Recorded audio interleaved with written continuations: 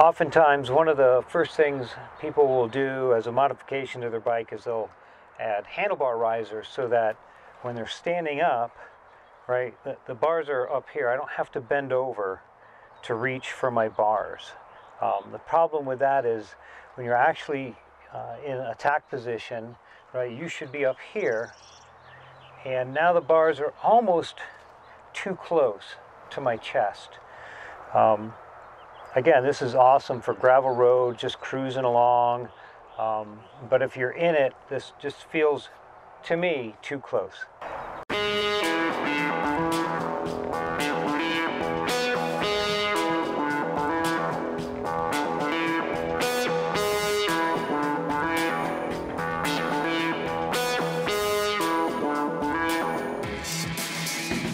And of course, this is all relative to my body proportions, if I have really long arms, short arms, long legs, etc., and my riding style. Am I super relaxed just standing up here? Because I really can get super relaxed on this bike and stand up here, and I don't have to reach down. But when you're in the dirt and you're in the whoops and you're trying to fight to control your bike, it's much better to be down, right, up here. And to me, in my personal opinion, is too close to my chest. I would rather be out here. I don't know. I'd rather put the bars out here somewhere. And I've always preferred bars forward. If you ever watched some of the older videos when I had the stock bars on, everybody noticed that I rolled them forward to get them away from me. So when I got the Scots steering damper for the sub mount, so it would go underneath, so it would be out of the way of everything, they automatically give you risers, and I'm going to guess that's probably a good, I don't know, maybe 2 inches, maybe not quite. But I've noticed ever since I put that on there that whenever I'm in the dirt, I just don't feel quite as connected to the bike as I'd like to. Now, standing up again, awesome. Sitting down riding actually feels pretty good. But where I care about control is where it feels off. I think I've talked about this where I said match the tires that you put on your bike to the kind of terrain that you need the bike to perform the best in, right? Do you need it to corner so you can lay down and try to scrape your pegs? No. Well, I don't anyways. That's just me. If I'm going off-road, when do I want the bike to perform its best? And in my opinion, that's when the terrain gets the hardest. So I'm going to push my tires to be more oriented towards that type of hard terrain. And I think the bike should, the rest of the setup should reflect that. If I need the most control in the dirt, then my bike should be set up to work really well in the dirt. As long as it's not a huge compromise to its roadworthiness or road comfort, then that's what I'm going to go with. So we're going to trade out these bars just so you have a comparison. Here are the stock bars, and the stock bars are actually I didn't mind them as all, but I crashed on them so often that I wanted something a little more beefy. Here's the rise. Here, we're upside down. I'm so sorry. Here's the difference in rise between the lows and the stock. So you see the rise is a little different, but it ends up at about the same place as a stock bar.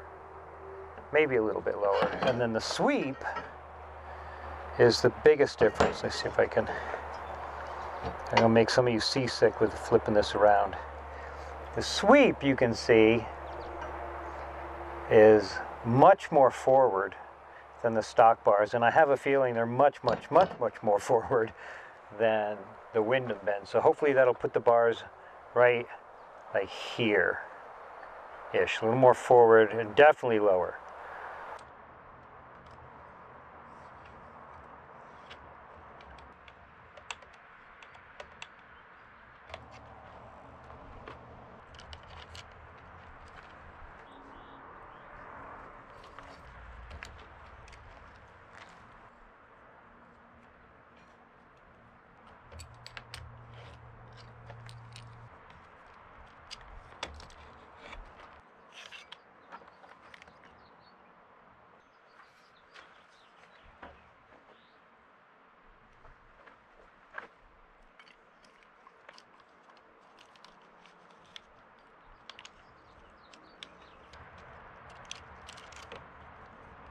So we got everything off, we got the new bars on. Now we're going to put the top of the clamps on, and there's no real trick to it, but like everything else, don't over torque it. And when I do this, let me get these bars flipped up and over. The really nice bars have these little marks so you can tell where up is, and you can either tilt it forward or backwards. Sometimes the clamps, and this one doesn't have it, sometimes the clamps will have a mark here as well. These don't. So basically it's in the middle. So when that is straight up and down, or centered in the clamp, that's straight at you. And then you can roll them forward, right, for a positive angle, or backwards for a negative angle. Just play around with it. That's all. And then centering it, you see these, whoops. Oh, it's so hard to do this with one hand. Hang on. Okay. And just take notice of the diamonds. On the left there's 1, 2, 3, 4 diamonds. On the right there are 4 diamonds. See how the last diamond is right up against the clamp? And this diamond's got some space. So the idea of those diamonds is, in order to center your handlebars, you're going to make them look the same on the left and the right. Right? So if I'm like this and I see 3 diamonds over here and 4 diamonds in a space on that side, right, I'm off to the left. So let me get this. There we go. So now we're about centered. Right? We're on the edge of that diamond. We're on the edge of that diamond. I'm going to center these this way, straight up and down, so that the diamond, the line with the diamond, is pretty much centered in the clamps. And then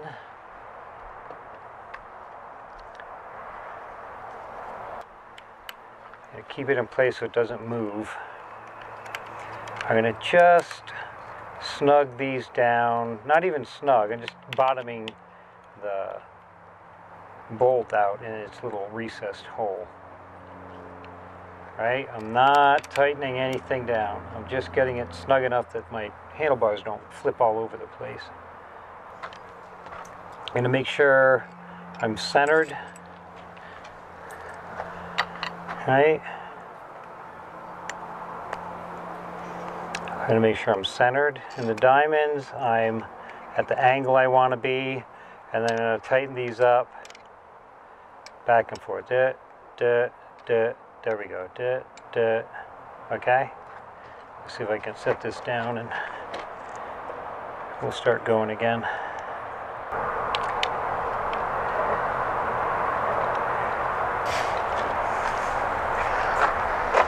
So I hope you can see it. There's a certain amount of space here in the clamp, and I'm going to try to maintain that on both sides, that space. As this goes down, you can see I got a good ways to go before it's actually tight, but as I'm tightening, I'm trying to maintain this space equal front and back. That's all.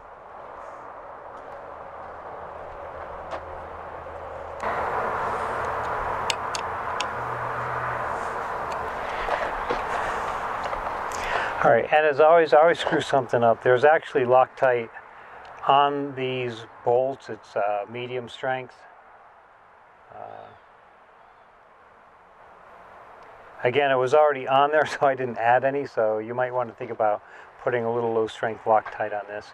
It doesn't have to be super high. And then, I don't know if anybody's noticed it, but Honda doesn't seem to put Loctite on anything.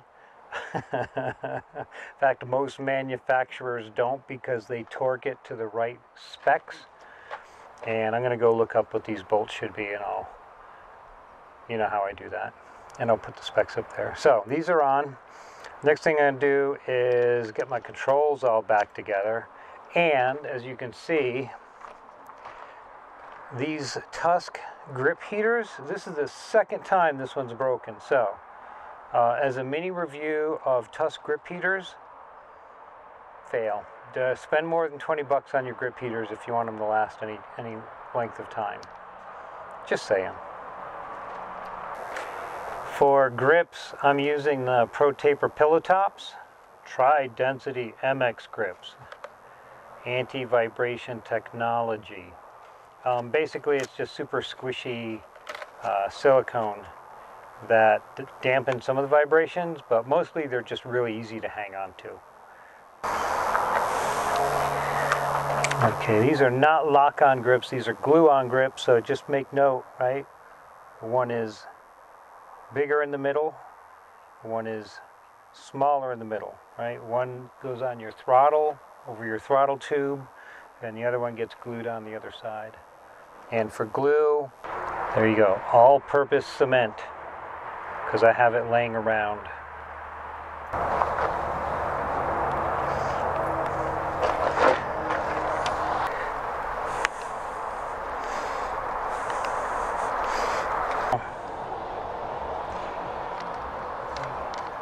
As you're putting your throttle tube on, right, when you have it off, look inside, make sure there's no gunk. You can lube it for sure, or you can leave it dry, in my opinion. So you've got a Teflon sleeve on the inside that, as long as this outside part of your handlebars very clean and dry, right, it should just twist. But we're going to put on there, we're going to give it a couple, and I really can't do this with one hand.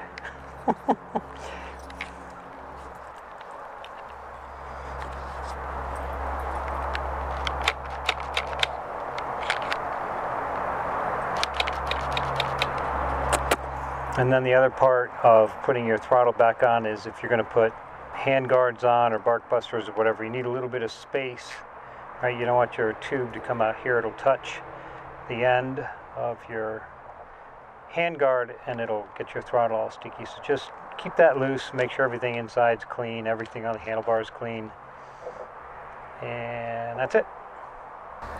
All right, next we're going to set up our controls. Nothing's tightened down. I've got the grips about where they need to be, and this is, again, everything on this is personal, whatever feels good. And don't be afraid to set it and then decide you don't like it. It's just 2 bolts. You can mess with it as much as you want. If you're more worried about comfort while you're riding, right, you want your controls a little higher so your arm's in a straight line out to your controls.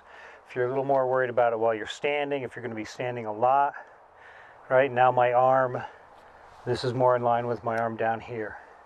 So whatever that looks like for you, that's what you should do. I like mine tilted down. I tend to do this when things get hairy. So for me, this is a little more comfortable. So what I'm going to do is get it about where I think I want it. That actually feels pretty good. I'm going to just keep it there. And then give the bolts a twist. Right, set the other side, and they don't have to be the same. Again, this is totally up to whatever you think is going to work for you.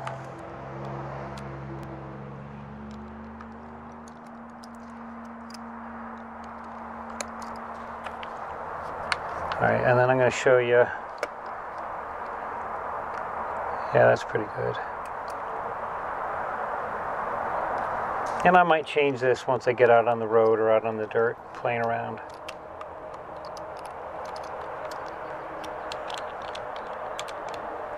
There we go. Snug everybody up a little bit. Okay, and then let me show you one more thing. So if you see where my, right? So I can get 3 fingers on it if I have to, right? So I have it set up so that when I hit it, I'm right here. From this side, this is what that looks like. That means they're all the way in here, but there's tons of room. And then same thing on the clutch side. I wish I could 1 finger this clutch, but the truth is it's just a little too heavy. But you can see how far over I have the perch sitting. So, right, these 2 fingers don't get smushed quite as easily anyways. And I'm probably gonna have to readjust all that, right? I know some people like to put Teflon tape underneath these so that if they do take a hit, they fold up, right? They spin instead of breaking your levers off. So far I've had pretty good luck with these Zeta levers. I'm sure I'm forgetting 1,000 things, but that's basically it. So now the handlebars where I want it, I believe. Just looking back at from the side, and I'll take a picture. We'll see if we can see a difference. And of course from back here, and then one looking straight down.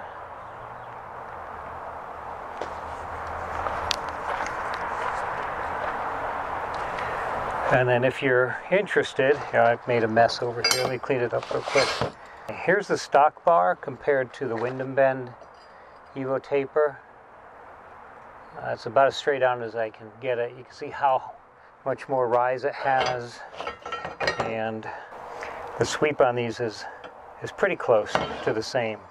So again, these are, I think, a little more forward, definitely lower with less sweep. Unless you're Graham Jarvis and you like your handlebars way back here. Anyways, I'm going to get the handguards put on this, and we'll go take her for a spin. I can wrap up all my loose wires I got to fix. But anyways, those are my new handlebars. As always, thank you guys so much for watching. Thanks for watching, Momo. Bernie, thanks for watching.